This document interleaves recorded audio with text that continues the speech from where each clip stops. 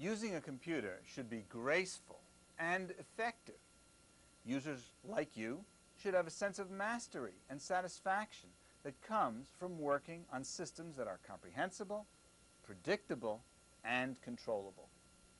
Unfortunately, most people who use computers experience confusion, frustration, and failure.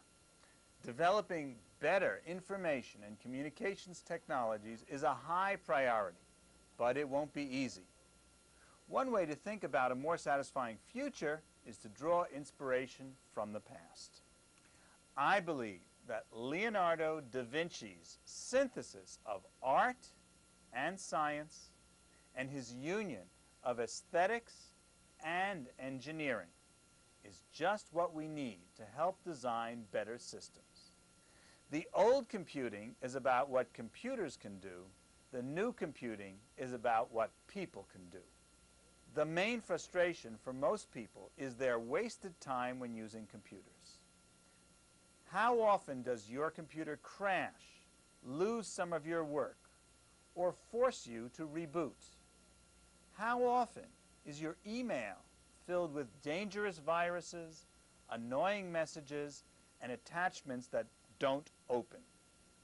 Do you get dialog boxes that confuse you? Menus that baffle you? Instructions that mystify you? One survey indicates that 5.1 hours per week are lost in trying to use computers, which is more time than is wasted on our highways. But our data at the University of Maryland suggests that the problem is worse than that. Our observations indicate that many users spend at least 50 or 60% of their time in coping with and recovering from computer problems. The drag on productivity and the disruption for most users is a serious problem, especially in medical, military, and life-critical applications such as air traffic control. We now know that among the top 10 frustrating problems are system and application crashes, mystifying dialog boxes, slow and dropped network connections, viruses, and failed installations of new software. Improving current systems is only the first step. The second step is ensuring universal usability. Future interfaces need to be designed for small handheld displays, laptops, desktops, and wall-sized displays.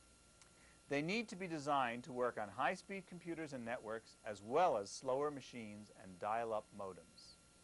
New applications need to be easily translatable into multiple languages, accessible to disabled users, and appealing even to low-motivated users and poor readers. Universal usability will help promote universal access and expand opportunities in developed and developing nations. But good infrastructure is only the starting point for the new computing. The goal of serving user needs has stimulated most of the recent breakthroughs, such as graphical user interfaces, email, and the World Wide Web. Also, information visualization, instant messaging, and online communities. Therefore, our first step must be to determine what activities and relationships users participate in. The relationships include your work by yourself, and then your close, trusting relationships with family and friends, your interactions with colleagues and neighbors, and finally, your participation as citizens and in markets.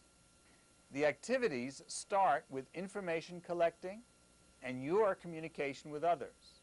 These provide the basis for innovation, which then leads to dissemination. My short name for these activities is Collect, Relate, Create, Donate. This activities and relationship table can help us envision new applications in personal photography or ubiquitous computing devices. More significantly, the activities and relationships table can guide our innovation in e-business, e-learning, e-healthcare, and e-government. Novel relationships among consumers or between buyers and sellers will enable e-business innovations. Collaborative educational scenarios open up possibilities for education and training experiences that are more engaging and effective. The Worldwide Med will give physicians access to your medical records everywhere while protecting your privacy. A new generation of highly informed super patients will discuss their conditions in empathic online communities and arrive at physicians' offices ready to discuss alternative treatments. Political discussions in million-person communities will be effective in promoting rational discourse that generates successful consensus seeking. Getting past our old beliefs and wishful thinking won't be easy, but that is what we must do if we are to form an international movement that promotes higher quality user experiences. Many companies want you to believe that things are as good as they can be, but we have to raise our expectations and fight for higher quality. Using a computer should be graceful and effective.